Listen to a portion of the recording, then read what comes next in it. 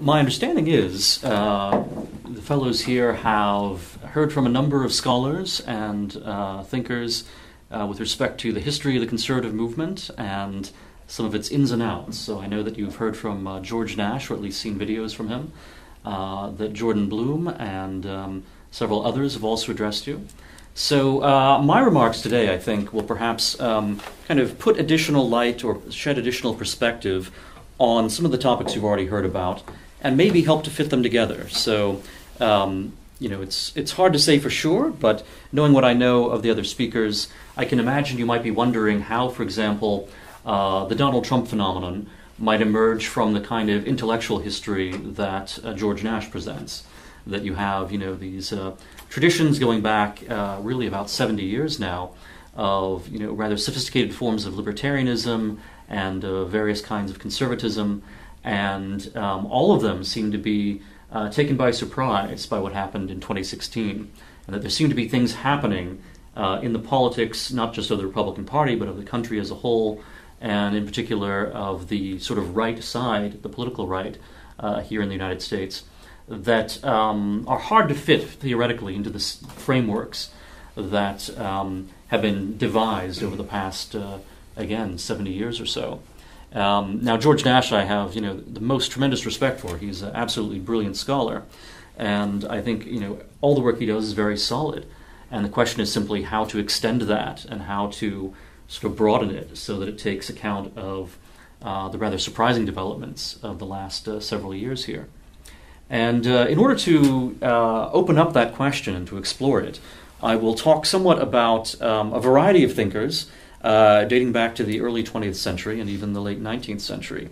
And my discussion today will be kind of a series of components, and I hope how they fit together will be plain enough, but we will be sure to leave plenty of time for Q&A both at the end of this session and then later on in the day, so that we can really answer any particular questions you have and also sort of delve into the particular topics that are of most interest to you. So while I'm going to give you an overview and kind of show you how various things might provide context for one another, there is, I think the specifics will be things that you'll want to draw out yourself and kind of that we can have a discussion about, in the later part of the day. So let me begin with a little bit of theory in a very broad sense. Those of you who have read Plato's Republic, and I suspect that's all of you, know that there is a connection between psychology and between the sort of makeup of the human soul and its composition and balance, and a regime, a constitution, a state. And there's a correspondence between psychology and psychological elements and politics. Now, this is a theme that gets developed not only in Plato, but really throughout several centuries of Western philosophy. So, having thrown that out there, let me talk a little bit about some of the more recent developments that I think will be worth sort of flagging up. Many of you will also be aware of David Hume, the 18th century Scots philosopher, who, at a glance may seem very different from Plato. But one of the things, of course, that David Hume says is that reason is the slave of the passions. Now that sounds, again, very unplatonic, because it sounds as if, instead of the philosopher king being, over those who have thumos and over those who are simply appetitive, instead Hume seems to be saying that, perhaps the appetitive and thymotic elements, the passions, are the ones that are ruling the rational element. I think it's actually a little more sophisticated. I won't get into sort of the details of how you might try to balance Plato and Hume and actually kind of synthesize the two of them together. What I want to flag up here is simply that Hume, like Plato, as different as they may seem to be, also is pointing to the relationship of passions and emotions to reason and to politics. So these things all have some relationship, and what that relationship is something that remains very much contentious. It's something that there are different schools of thought about, but it's really one of the central topics in Western political philosophy and really all political philosophy. Would it be possible for me to get another bottle of water? Yes. Thank you. In the late 19th and early 20th century, a school of thought emerges primarily in Italy and a number of sort of culturally Italian regions of Switzerland and elsewhere, focusing on the relationship of reason and passion in politics. Thank you. Basically, over the course of the 19th century, a certain very highly refined idea of reason, something that's much more modern, much more technical perhaps in some respects than what you find in Plato, comes to be seen as the basis for all reason. You wind up with a 19th century rationalism that is, in some ways rather desiccated, in some ways rather sort of removed from real human sentiment, real human experience and feeling. It becomes, highly positivistic. It becomes very highly abstracted. But it's not just an abstraction that's, sort of deep into theory. It's an abstraction that's based also on the rise of statistics in the late 19th century. It's based on really what, sort of rationalism as a term that we might look askance upon today. This is something that develops in the late 19th century. And there were a number of thinkers at the time who rejected it, who looked at the kind of rationalism that was connected to classical liberalism, for example, and who said that this is basically nonsense. This is not describing how human beings actually behave, and this is not describing how politics actually works. So as I say, you have this Italian school of thought in particular that develops. And three of the key figures in this are Gaetano Mosca, who lives from 1858 to 1941, Vilfredo Pareto, who lives from 1848 to 1923, and Roberto Michels, who lives from 1876 to 1936. And of these three, Pareto is probably, even now, sort of the most highly regarded. Pareto is sort of a genius, something of a Renaissance man. He is an engineer, he's an economist. Even now, concepts of Pareto optimality and the power rule, these things are still concepts that are used in economics today. But he moves from economics into a form of sociology, a highly philosophical form of sociology, basically because he becomes frustrated. He comes to think that economics does not really describe all of human life and the fundamental functioning of society. The work for which he's probably best known is called The Mind and Society in its English translation. It's 4 volumes, and it's not the most exciting reading. It's rather dense, but it is, and it's not really in print these days. It's a little hard to track down copies.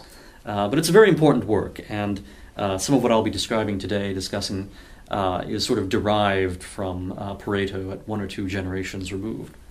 So Pareto comes to develop a theory about the irrational impulses or the irrational sort of tendencies that actually drive politics. And he calls these residues. His reasoning for calling them residues is a little, would take a few minutes to describe, but basically they're what's left over, they're what remains once you take away the things that Pareto says are not really operational and the things that are not really driving people's behavior.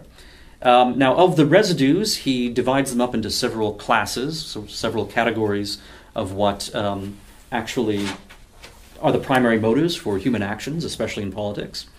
And really the first 2 of these classes, the first 2 sets of residues, are the ones that matter most. The first one, class 1, consists of the instinct for combinations. The second class consists of the persistence of aggregates. Now, both of those sound very sort of broad and general. What do they possibly mean? Well, the instinct for combinations is the sort of philosophical or rather psychological preference for novelty, for putting things together in interesting and different ways.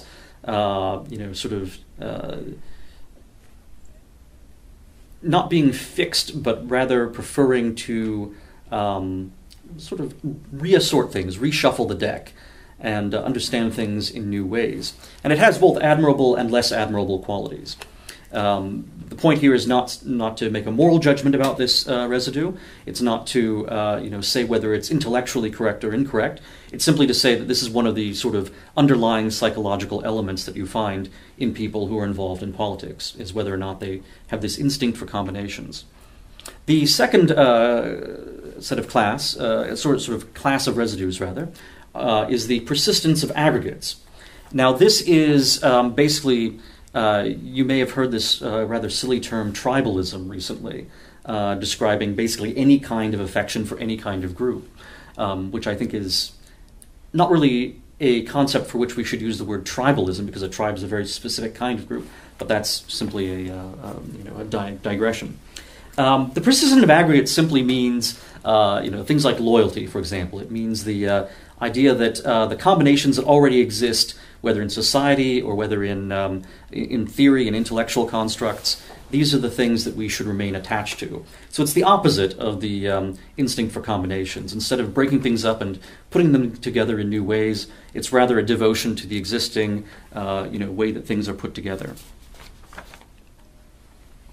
Well, in addition to these residues, which are sort of primary psychological drivers, Pareto also has a concept that he refers to as derivations. And these are sort of after-the-fact rationalizations or justifications for ideas and for actions that one really adopts for irrational reasons. So, if you're a classical liberal, or if you're someone who looks at politics in a very conventional way based on, sort of the social science of the early to mid-19th century, you think of things as working this way, that people are kind of rational actors. They, take a set of ideas that, they then weigh on purely rational grounds, and then they go with whatever seems to make the most sense. That's the sort of conventional picture. And Pareto is basically saying that's not the way it works at all. That in fact people come to politics already having certain tendencies towards either combinations or support of things that already exist. And they then adopt some of the ideas, some of the frameworks that are already out there that basically support their preconceived notions. You may have heard a lot of talk recently about what is the phrase they use today? It's confirmation bias. So basically, these the terms themselves get renovated from time to time, but the concepts are fairly old. The idea that there is a confirmation bias, that people are seeing in evidence, people are seeing in sophisticated theories really what they want to see, that they're already coming to the table with a lot of preferences already built in.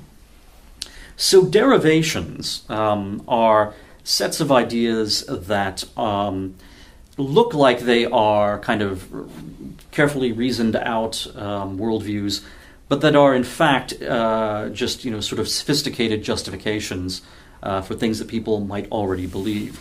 It's very similar actually to the way that Karl Marx uses the concept of ideology. So for Marx, he believes that materialism is basically the basis for everything, and that ideological constructs are simply rationalizations for material dispensations of power. Pareto is not a Marxist, but you can see that there are certain parallels between the way he has constructed things and the way that Marx does. Both of them are actually very critical of sort of classical liberalism and 19th century rationalism.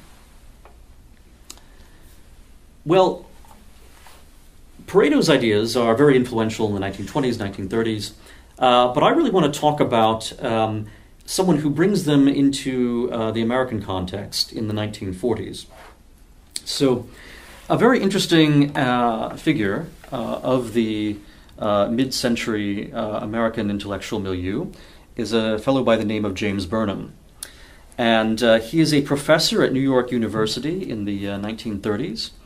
And he actually becomes the leading American intellectual disciple and expositor of Leon Trotsky. Trotsky is, one of the original Bolsheviks, one of the Russian revolutionaries. He's the most intellectual of the Russian revolutionaries. He writes a still very highly regarded, although of course quite slanted, history of the Russian Revolution. So Trotsky is, he's sort of the almost a Renaissance man himself as a revolutionary. He's a military commander. One of the actually most disgraceful things he's involved with is a massacre of sailors who are revolting against, poor conditions on their ships at the port of Kronstadt. But Trotsky is one of the major military commanders in the Bolshevik Revolution. He's an intellectual, however, as well as being a political figure, a revolutionary, and a military commander. So Trotsky is an impressive guy. He's a bad guy, but he's certainly someone who has to be taken seriously. And James Burnham, I think, finds finds something fascinating about this character, especially the fact that he's an intellectual who's also someone who's kind of a world historical figure. Trotsky is a very romantic figure for the American left up to about 1939, because by that point the American left has seen that the Bolshevik Revolution in Russia and the Soviet Union has become very repressive. I mean, it actually was from the very beginning, but during Lenin's rule they were able to kind of close their eyes and pretend that it was actually a workers' paradise. And then when Stalin takes power, it becomes very hard even for the sort of most utopian leftists to pretend that what's happening in the Soviet Union is not just sheer tyranny. But Trotsky, because he winds up being thrown out by Stalin, and Stalin actually has assassins, set out to kill him. Trotsky becomes this very romantic figure of kind of what if, if only Trotsky instead of Stalin had succeeded Lenin, then would the Soviet Union have been the workers' paradise and the kind of state that its propagandists had pretended that it would be. So Trotsky is this figure of, quite a great appeal to the American left and to American intellectuals who already in the 1920s and 1930s are drifting quite considerably to the left. And Burnham, who's a very young professor at New York University, becomes very interested in Trotsky and is kind of considered a leading Trotskyist theorist in the United States. But Burnham is an honest intellectual, so he keeps thinking about Marxism, he keeps thinking about Trotsky's theories of history, and he comes to the belief that actually they don't add up, and that in fact the Soviet Union under Stalin really is pretty much what you would expect the sort of communist effort to become, that it was not a corruption of a perfect worker state, rather that it was in fact sort of the inevitable outcome of Bolshevism. And this leads Burnham over time to start to sort of rethink the whole sort of Marxist theoretical worldview. So Marxism, of course, has this world historical pattern where you go from kind of rural, agricultural, feudal economy to an industrial economy. That's an era where liberalism starts to flourish. But then ultimately, the workers are dissatisfied by capitalism and industrialism and liberalism. The workers rise up, you have a revolution, and then you eventually get the sort of workers' paradise, the sort of the state itself, after being taken over by the workers, sort of melts away, and you get this sort of happily ever after story of human equality and so forth. And Burnham says, well, you know what? This theory is not only wrong, but it's wrong at an earlier stage than many of the Marxists may realize. That in fact, what seems to be succeeding capitalism, that is 19th century capitalism, what seems to be replacing that is not worker control. It's actually control of economies by a new category, a new class of economic actors, by people that James Burnham identifies as managers. So in 1941, he writes a book called The Managerial Revolution, which is basically, it symbolizes his break with Trotskyism, his break with Marxism. He's basically saying that he has a very different theory of how the sort of economy throughout the world and in a variety of nations is developing. And in terms of the managerial state and the managerial economy, he points to all of the major leading powers of that time as being examples of this. So Nazi Germany is one, the Soviet Union is another, but also the Western economies, the New Deal United States and the Great Britain as it goes into World War II. All of these states are now characterized by sort of technocrats and bureaucrats being the most important people in the economy, whether those technocrats and bureaucrats are directly employed by government and are then controlling industry, as in both Nazi Germany and in the Soviet Union, or whether those technocrats and bureaucrats are actually employed by, supposedly, sort of free companies, which are not directly controlled by the state, but which nonetheless, have this same sort of category of technocratic, bureaucratic individuals who have the same training as their counterparts in government, and who have the same sort of mindset and outlook, and who are actually the ones who are controlling factory production and, sort of the means of economic material wealth, whereas, the capitalist class are now somewhat divorced from what's going on the factory floor, and they're now they're holding shares, but they have much less sort of concrete connection than in the 19th century, when you had more personal ownership with what's actually happening in the economy. So both in free economies and also in these totalitarian economies, you actually see this new category of manager rising to power. And Burnham says this is actually very significant, and this is going to be something that will be replacing capitalism as we knew it in the 19th century. Now, James Burnham's 1941 book, The Managerial Revolution, it talks about this change in economics. It also talks about sort of the situation of the various world powers. Burnham says that basically because of the sort of usefulness of economies of scale, and for a variety of strategic reasons as well, you're going to wind up with the world consolidating into a number of large sort of supranational blocks that sort of North America, the United States in particular, is going to be one big power block, that basically the European heartland, probably controlled by Nazi Germany, is going to be a second power block, and then that Manchuria and East Asia is going to be a third power block in the long run. Manchuria is already at this point a pretty important, sort of relatively more highly industrialized part of East Asia, and Burnham is predicting that to kind of grow and grow. The Soviet Union is interesting because Burnham, based on his background with communism, is actually rather more, he sees the Soviet Union as less successful in some ways as a managerial economy than either Nazi Germany or New Deal America. So he's looking at these things through a theoretical lens that is not just trying to say what he likes, what his preferences are, but rather sort of how things are actually working out, what how states and economies are developing in all of these different places. Burnham's book becomes very, very influential. So George Orwell's 1984 actually is in some ways a direct fictionalization of Burnham's book. You'll remember that in 1984 you have Oceania, East Asia, East Asia? Yeah, it is East Asia, and Eurasia. These correspond to the geographic power blocks that Burnham talks about. There are various other elements of 1984 which parallel elements of Burnham's managerial revolution. Orwell had actually read Burnham. He reviewed both the managerial revolution and some of Burnham's subsequent work as well. So you can see that this was something that people were taking very seriously back in the 1940s. So that's sort of the beginning of James Burnham. He's someone who has this sort of sympathy with Trotsky at one point, but then kind of rejects Trotskyism and becomes actually quite strongly anti-communist because he has a very, he knows exactly what the Soviet Union is and how awful it is. Now, people, because Burnham makes some predictions in 1941 that apparently don't come true, today, in 2018, a lot of people think, oh, the managerial revolution is, not really all that important of a book because Burnham got certain things wrong.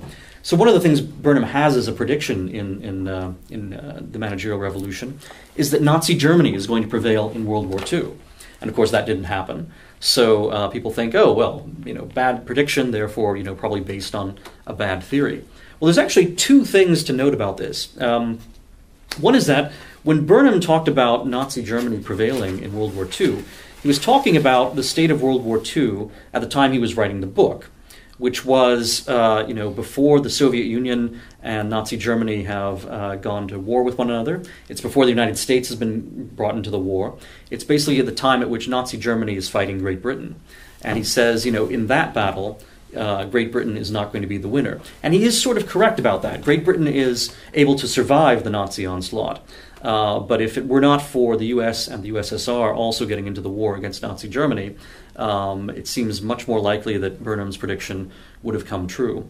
And Burnham does also predict, in the managerial revolution, that basically you're going to see these very long-term conflicts between these, sort of three great power blocks. And in that, too, he proves to be, I think, more right than wrong. You have to, provide the details for yourself as you look at history, but you can see the general shape of things is quite similar to what Burnham predicted. I actually think Burnham's managerial revolution is well worth reconsidering today in light of communist China. Because when people think about communist China, they point to it and they say, well, this is not really classic communism, right? This doesn't look exactly like the Soviet Union. But clearly what the People's Republic of China has today is not capitalism either. It doesn't resemble our idea of what a free economy is. So what is it if it's neither a free capitalist economy nor a classic Soviet-style communist economy? Well, in fact, it looks to me very much like exactly what Burnham had described as a managerial economy. And even if you look at the leadership class in China, that it's tends to be these older bureaucrats who oftentimes have a background in industry. They've often been, sometimes they've worked as engineers, but they're technocratic. They're very smart guys. These two sort of reflect the managerial class that Burnham described in 1941. Well, managerial revolution is only sort of part of what makes Burnham so interesting. He then, in 1943, publishes a very different book, where he looks back at Vilfredo Pareto and Roberto Michels and Gaetano Mosca. This 1943 book is called The Machiavellians, and he basically points to the relationship between these sort of early 20th century Italian social thinkers, who again emphasized the irrational element of politics. He points to the relationship of them to Machiavelli, and he basically says that some of the categories that Machiavelli describes are things that you can actually find reflected in the work of Pareto, for example. So Machiavelli, drawing upon Cicero, talks about human psychological types as lions and foxes, and Burnham says that these actually correspond to Pareto's class 1 and class 2 residues. So foxes, they are the people who have this sort of love of novelty. They are people who prefer fraud to force when it comes to advancing an agenda in politics. They're clever people. They're verbalists. Lions, on the other hand, are people who prefer force to fraud. They're people who like this, they have this group adhesion. They have this sort of tribalist element. And they have a great sense of honor, a great sense of pride. They have a lot of what Plato described as thumos. Whereas the foxes don't really correspond directly to those who possessed what Plato would describe as logos or reason, but they are clever. They have a kind of degraded sort of reason. So in the rest of my discussion, I'll primarily use the terms foxes and lions as opposed to class 1 and class 2 residues, because I think lions and foxes are a bit more concrete and easy to sort of get a handle upon.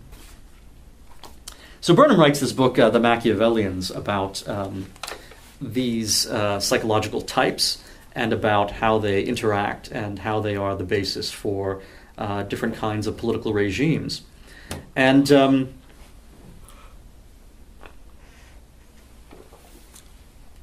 basically, what Burnham starts to draw out, both in The Machiavellians and some of his later work, is the idea that the leadership class in the West has become sort of overrun by people who are psychological foxes.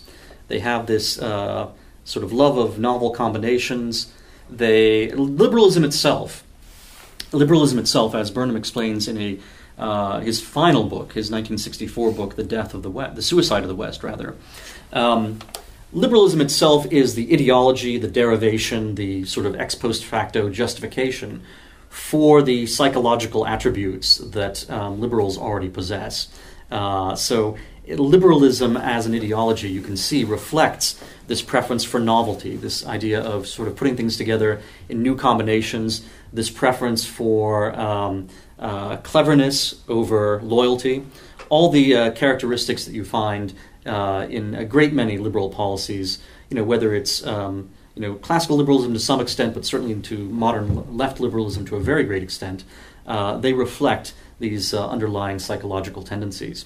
So Burnham's theory is actually very powerful for accounting for why liberalism is the sort of thing it is. Why is liberalism so anti-American? Why does liberalism endorse multiculturalism? Why does liberalism always see sort of colonial liberation movements, even when they lead to dictatorship in the Third World? Why does liberalism tend to see those things as good and always sees sort of Western influences on other countries as imperialistic and bad? Well, it's because of some of these underlying psychological generators of preferences. Now, Burnham becomes, thanks to his anti-communism, a very important early figure in the creation of National Review in 1953. Burnham becomes almost a father figure to William F. Buckley Jr. And in fact, when Bill Buckley's real father dies, Buckley writes a letter to Burnham and says basically, you're the closest thing I have to a father now. He describes Burnham as being his paramount collaborator at National Review. Burnham, despite having these, very kind of, in some ways, radical views about politics and world affairs and so forth, is a surprisingly sort of conventional guy when it comes to electoral politics. He's actually a Rockefeller Republican, something of a moderate compared to many of his colleagues at National Review. So all of that is giving you sort of a basis for something that we will come back to. The second part of my remarks here is going to talk about the conservative movement and how it comes to be what it is.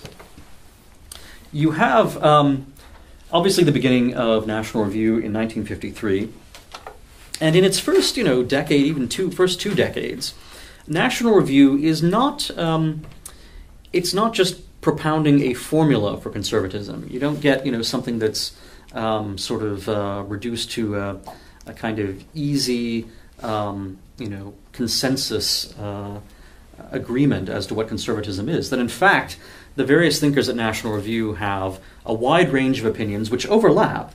They do have a center of gravity, but there are distinct differences among them. So you have Burnham, whose views I've already described here. You have Brent Bozell, who is Bill Buckley's brother-in-law. And Bozell is what today would generally be called a Catholic integralist. He's someone who looks at Roman Catholic Spain and sees Spain as being a good example to the rest of the world. And Bozell is someone who believes that the Catholic Church in particular and Christianity in general should have a much more powerful role in American public life, whether or not in law, certainly in terms of setting the sort of cultural presuppositions according to which our laws are devised. You have others. You have Frank Meyer, for example, who's a senior editor at National Review in the 1950s and 60s. Frank Meyer becomes the prophet of this idea of fusionism. And fusionism is actually something more interesting and sophisticated than you may have heard from other sources. Fusionism is a rather serious attempt to find a philosophical common ground, not just a political sort of alliance of convenience, but a philosophical common thread behind both traditionalism, especially on the sort of Christian traditionalist side, and a sort of devotion to liberty that is parallel to libertarianism. Is there a sort of common basis in Western political thought to both of these sorts of rather different and sometimes at odds factions on the right? So Frank Meyer tries very hard to find out what that could be. And if you pick up Frank Meyer's book, In Defense of Freedom, there's a Liberty Fund edition that was published in 1996. And the best part of that book is actually an essay at the very end of it, which was added after the fact. It was one of Frank Meyer's late essays. And I think it's just called Western Civilization. And it's actually a very good attempt at creating this synthesis at a philosophical level, and by looking at sort of the role of the incarnation and the role of Christianity in sort of bringing the sort of the philosophical and the principled into contact with the earthly and the sort of living context of humanity. So I really highly recommend that essay as something that will shed a very different light on fusionism than what you might hear from Jonah Goldberg or from any number of thinkers today who look at it as primarily just a means of winning an election by putting together a coalition of people who really don't agree on philosophical principles. Frank Meyer was actually engaged in a more serious project than that. Whether Meyer was successful is a different question, but I do recommend at least taking him and his ideas seriously. So National Review, in the 50s and 60s, is characterized by some very different sets of not only philosophical principles, but also political preferences. So again, James Burnham is a Rockefeller Republican. Today we would call that basically kind of a liberal Republican. Others at National Review, some of them are sort of quasi-pragmatic, and Bill Buckley himself falls into this category. Bill Buckley winds up supporting Barry Goldwater in 1964, but it's a little bit reluctantly, and he actually views Goldwater as someone who's almost certainly going to lose. And Burnham argued very strenuously with National Review not to endorse Goldwater, because he said Goldwater was a surefire failure and loser. So Buckley was kind of torn. On the other hand, you had others at National Review, such as Bill Rickenbacker and the publisher, Bill Rusher, who were very pro-Goldwater, and who in fact were very much opposed to the Republican establishment. And even though the specific issues may be very different, you can see, especially in Bill Rusher, someone who kind of prefigures the Donald Trump kind of dissatisfaction with the Republican establishment and a desire to do things very differently. By around the late 1970s, Bill Rusher is actually talking about trying to start a third party, a conservative third party, because he thinks the Republican Party is just hopelessly sort of establishmentarian and centrist. So you have, instead of a simple conservative orthodoxy, a simple formulaic definition of conservatism, you actually have kind of an interesting mix of ideas at the early National Review.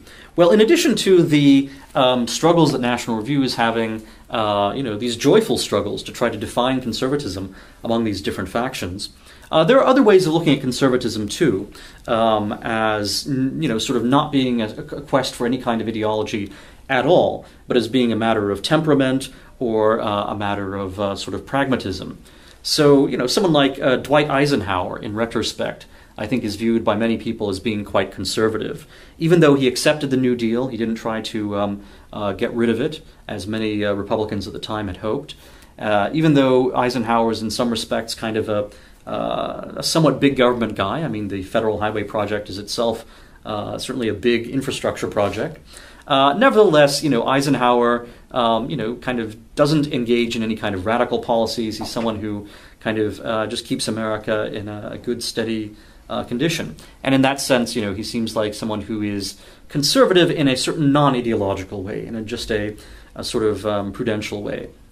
And you can also look for a prudential kind of conservatism at the philosophical level. So there's a very important English philosopher by the name of Michael Oakeshott, who talks about conservatism in this light. And he has a 1956 essay called On Being Conservative, where he basically talks about this kind of temperamental kind of conservatism, which is a preference for not rocking the boat. He has this wonderful analogy where he talks about conservatism as being like going out on a fishing expedition. You're just on a boat, you're casting your reel, you're drawing in fish, but you're just doing it because you enjoy it. You're just sustaining this practice because it is, there's just a certain way of doing it. It's not really aimed at achieving something concrete, right?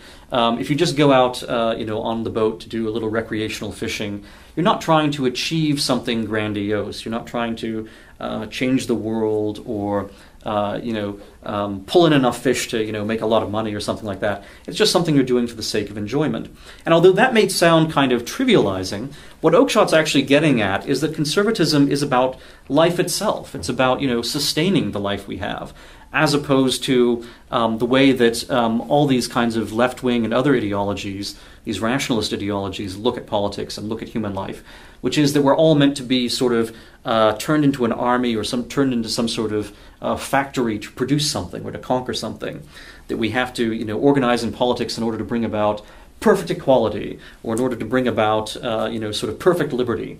Oakeshott says actually the life we already have is primarily the thing we have to preserve and enjoy, and that it is good. So there's a deep conservatism in Oakeshott that I'm only kind of giving the sort of most superficial sort of characteristics of, that I recommend investigating and thinking through, because it's different from the kind of activist idea that most Americans think of when they think of politics, and yet it's a very profound idea, and I think quite a sound one. So you have these various different kinds of conservatism. And at the time, in the 1960s, conservatism is not the defining ideology of the Republican Party. In fact, the Republican Party is very much divided between the Rockefeller Republicans, who are kind of moderates, and Goldwaterites, who are quite conservative. Goldwater, of course, loses badly in 1964. In 1968, the Republican nominee is Richard Nixon. Richard Nixon is someone who is a little bit distrusted by all of the factions of the Republican Party, and also by all the factions of intellectual conservatism. Richard Nixon clearly is not a sort of Brent Bozell Catholic traditionalist. He's clearly not a sort of hardcore, sort of libertarian. He's not a von Mises guy or something like that. Nixon is a Cold Warrior, but as a Cold Warrior, we'll see, of course, during the course of his administration, that he pursues détente with the Soviet Union. He, has this opening to China, where he basically, as far as many conservatives are concerned, sort of betrays the Taiwanese, who had been the Chinese people that we had supported, the Chinese nationalists, and instead embraces, Mao Zedong and Chinese communism. He welcomes them into the world community, and, establishes relatively friendly relations between communist China and the United States.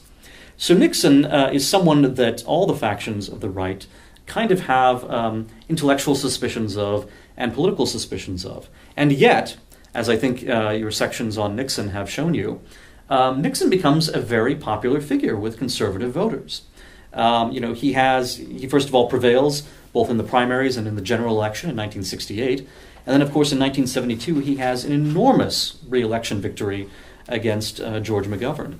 And the themes that Nixon sort of brings out in the course of his campaign, the idea of the silent majority, for example, the idea that we have to stand tough against radical politics that would make crime explode in this country. These are themes that you see Donald Trump pick up 40 years later. So, interestingly enough, despite the fact that various conservatives thought that Richard Nixon was not philosophically pure enough, Nixon winds up connecting with voters in a way that many more philosophically pure avatars of conservatism didn't seem to do. And you see a very clear repeat of this in 2016, where again, when Donald Trump starts running for office, you see, National Review actually devotes a full issue claiming, Donald Trump is not a conservative. On all of these, particular issues, Donald Trump is not reliable as someone who's going to follow conservative policies. They say, Donald Trump has bad character. Donald Trump is, inflaming voters with racial rhetoric and other things. They say that Donald Trump is, just doesn't have a grounding in the ideas and ethos of American conservatism. And yet, again, Republican voters actually like Donald Trump. They like him better than they do people who have more sort of formulaic, checking-the-box styles of conservatism that seem to be sort of orthodox and more acceptable to National Review and to other publications and other sort of leading intellectual conservatives. So something interesting happens here, right? You have conservatism on the one hand go from being kind of fractious and divided into many factions to being, by sort of the late 70s, something that has a certain degree of orthodoxy, both about tax cuts, supply side becomes an orthodoxy very quickly, about shrinking the size of government. It continues to be, very strongly anti-Soviet, and it becomes quite socially conservative as well. It's, sort of critical of Roe v. Wade. It's critical of the push for gay rights, etc. So conservatism, kind of gets to have a certain kind of definition, ideologically speaking, by the end of the 1970s. And at that point, it's also become a quite potent force within the Republican Party. You see more and more congresspeople, for example, describe themselves as conservatives. And you see this idea, especially with Ronald Reagan becoming president, that the Republican Party is a philosophically, ideologically conservative party. So even as you have that, however, there's always this other side, which seems to be that Republican voters seem to embrace something that's slightly different. It can be Nixon and the silent majority, or it can be Trump and his idea of America first. There seems to be a disconnection between the formulas of conservatism, the policies and the sort of articulated philosophy, and the way that voters actually behave. Voters who, in all other respects, seem to be quite conservative, both personally, both in how they live their lives, and also, philosophically for the most part, too. I mean, certainly these voters want, smaller government and lower taxes. So what accounts for this disconnection? Well, you can see here that this is why I talked about the irrational basis of politics and why I talked about these psychological types. Because it seems to me that the simplest and clearest and best explanation for this division between the conservative or the sort of right-wing grassroots and the conservative movement as a sort of philosophical project lies in these different psychological types. That the right-wing grassroots are people in whom class 2 residues or lion-like personalities or thumos are very strong. They are people who believe in their sort of group cohesion. And, the left is always claiming that, this is, sort of white identity politics or whatever. Well, it's really not. It's just a fundamental devotion to the America in which these people have lived all of their lives. And it's not, an all-white America. America's always had, it's always had, a black population, certainly. And it's always had a mix of other people as well. But it's that, it's the particular mix that these people are devoted to. They don't see a need to transform America into something radically different from what it's been before. These are people who are still loyal to the idea of America as being a primarily Christian country. They're still people who are loyal to the idea that we have a historical tradition that we can date back to, to Great Britain and to our own colonial period and to the Founding Fathers. And this is radically different, of course, from the philosophy you find among, not just the philosophy, but also the sort of temperamental and psychological outlook that you find among liberals, where they embrace this idea of novelty. They love the idea of combinations. They are foxes instead of lions. They like the idea of change just for the sake of change. And of course, it's change that they themselves, as intellectuals, will always have a certain amount of power over, right? So in traditional communities where traditional authorities are important, intellectuals can contribute something, but they're not running the show. They're simply, a part of society as opposed to being on top of it. But when society is broken up and traditional authorities have been weakened, then intellectuals have much more, it's the old ethic of divide and rule, right? If you break things up, then you're able to use your cleverness to kind of manipulate the different factions and stay on top. So there is a certain incentive the foxes have, as well as a psychological predisposition to smash existing authorities and to create a very different kind of America in terms of its religion, in terms of its sort of political ethos, in terms of how it looks at its past, and so forth. Now, conservatives as a intellectual movement, as a group of magazines and think tanks and professional politicians, is in a very awkward position. Because on the one hand, the philosophy that it wants to affirm, you would think would have to be the philosophy of the lions. It would be the philosophy of people who want to defend America, want to defend our existing traditions. And yet, the people who wind up being sort of in journalism and in think tanks and so forth tend to be foxes. They tend to be people who prioritize cleverness and even sort of novel arguments over being just sort of inarticulate defenders of tradition.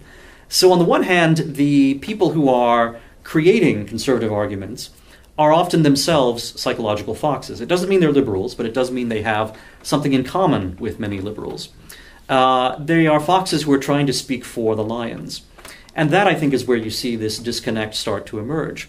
And you can see it profoundly because so much of what the conservative movement talks about as a kind of intellectual project is of marginal relevance to the defense of America as a traditional nation state and as a traditional group of people who have a particular heritage, right?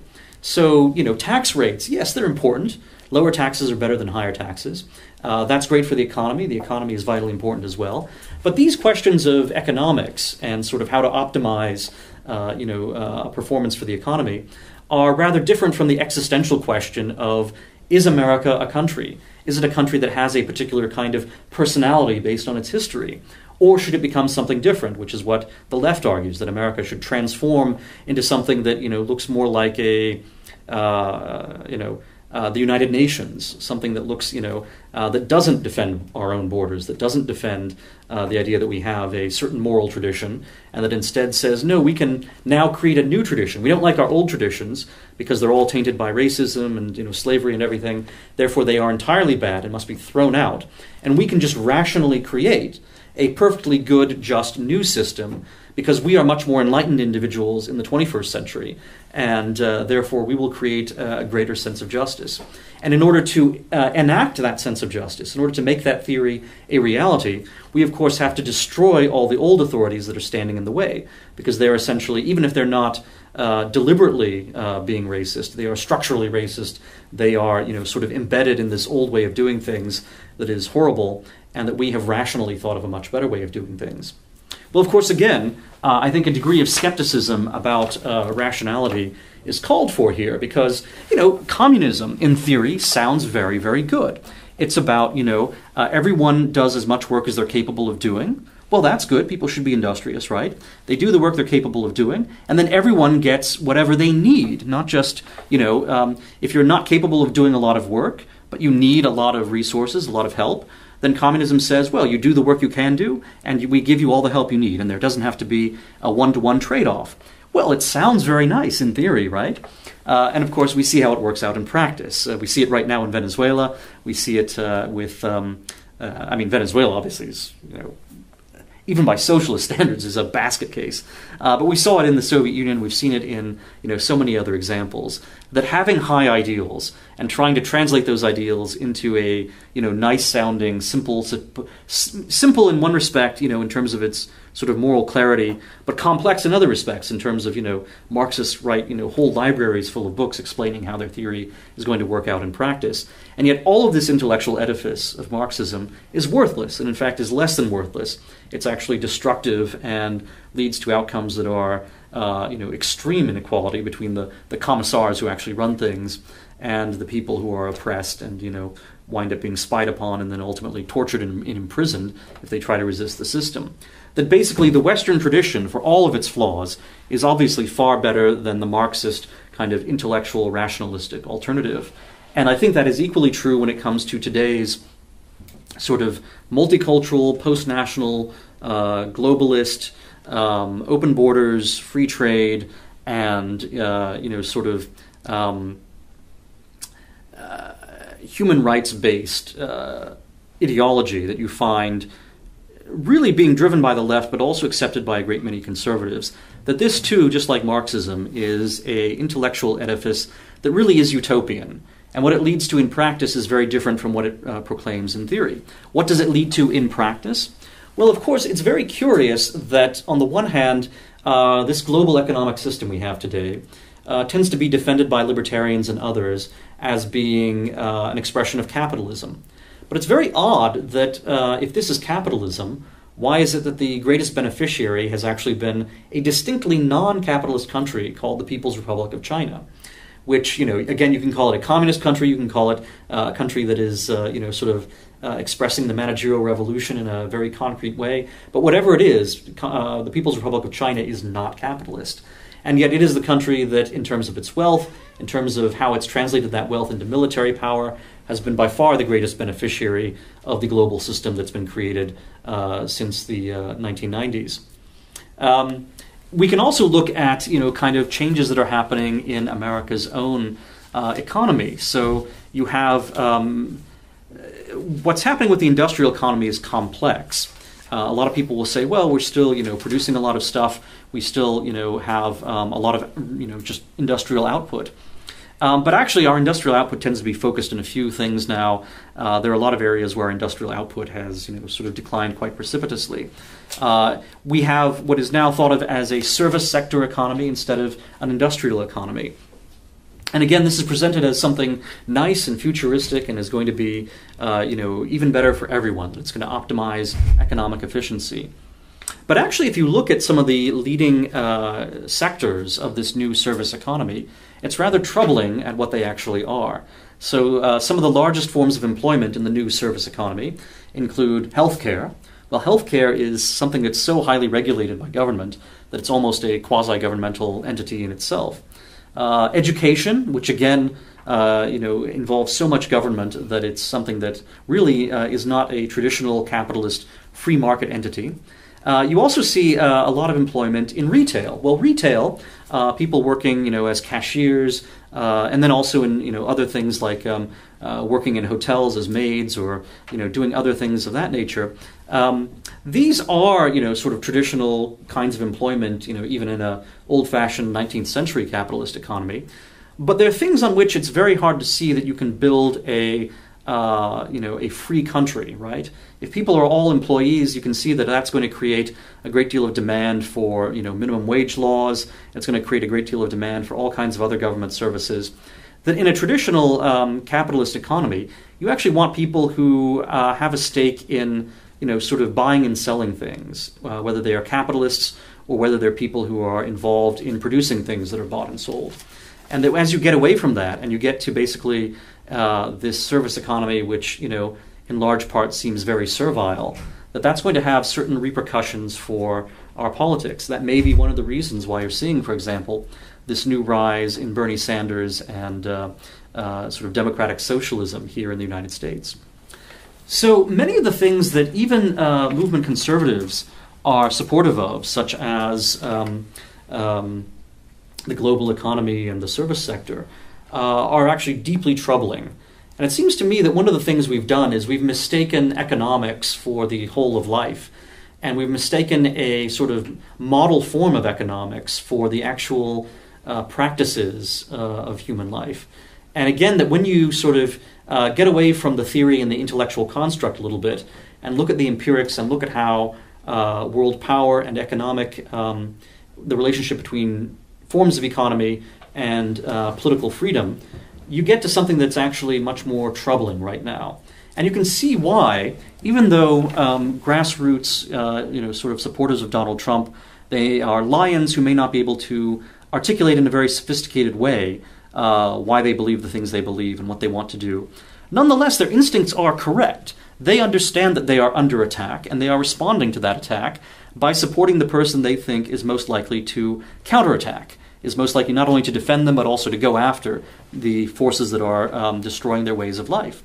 And then, on the other hand, you have a lot of movement conservatives who, again, because they have these, and again, we don't want to totally moralize things. You don't want to say that lions are good, foxes are bad. It's more complicated than that. There's some bad things about lions. There's some good things about foxes.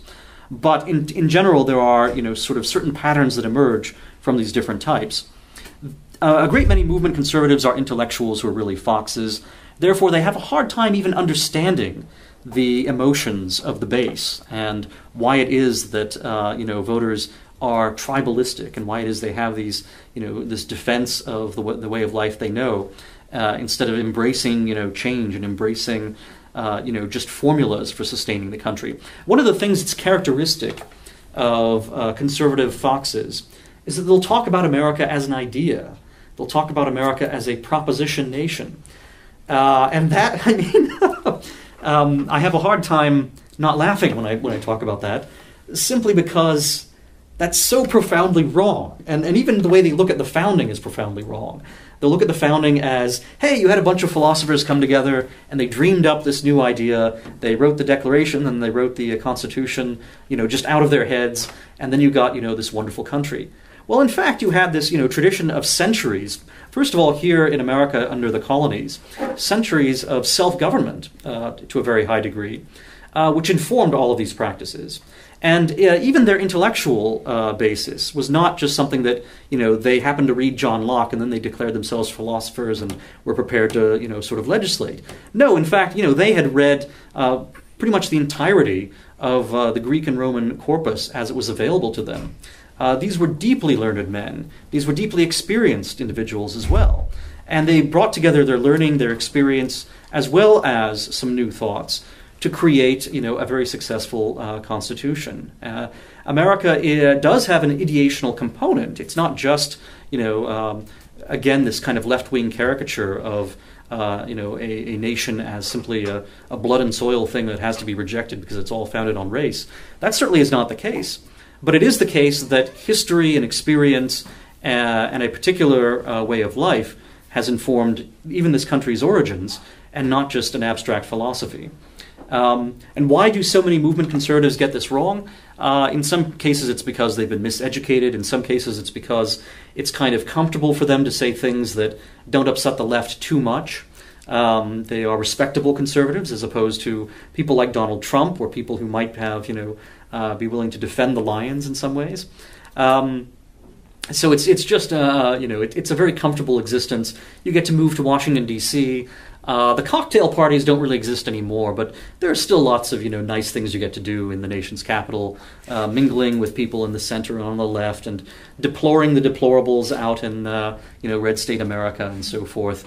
And there's a lot of phoniness involved in the conservative claim to speak for Middle America.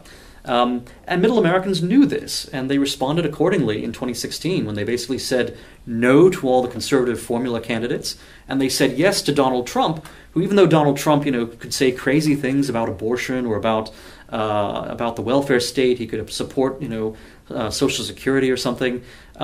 People said, well, you know what, some of that we can accept, some of that we might reject, but fundamentally we understand this is a guy who's going to fight for us and someone who's going to fight against the intellectuals who are trying to basically destroy the way of life that we've known. You could see that in Nixon. You could see that in Trump. I don't think you could see it so much in some of the other Republican politicians between them. I actually think, to a surprising degree, you could see it in Ronald Reagan. Ronald Reagan had an optimistic personality, which was a contrast both to Nixon and to Trump. But Reagan actually had that Middle American touch as well. And if you look at the horrible things that lefties say about Ronald Reagan's 1980 campaign, Reagan really did connect also with the silent majority. Reagan was also, very tough on crime. Reagan was also someone who affirmed, kind of America, not just as an idea, but as, something that had a proud heritage. And with Reagan, he was able to talk in ways that movement conservatives liked, that intellectuals liked, but he was also able to connect emotionally with the American public, with the lions back in the heartland. And so he was very successful on both levels. And I think many intellectuals kind of took the wrong lesson from Reagan, because instead of seeing Reagan as the heir to Nixon, which in many ways he was, they saw Reagan instead as, like themselves, a kind of intellectual who just happened to, read von Mises and therefore was, able to get everyone excited about tax cuts and, sort of economic prosperity. That's important. You should have tax cuts. You should have prosperity. You need prosperity, but you also need to have a country. So does that cover? I think that covers a lot of ground. Covers it in perhaps a way that's hard to sort of take in all at once. But I think that's a good reason for me to sort of draw a line under things here, and then in a more extensive discussion, we can kind of drill down into specifics.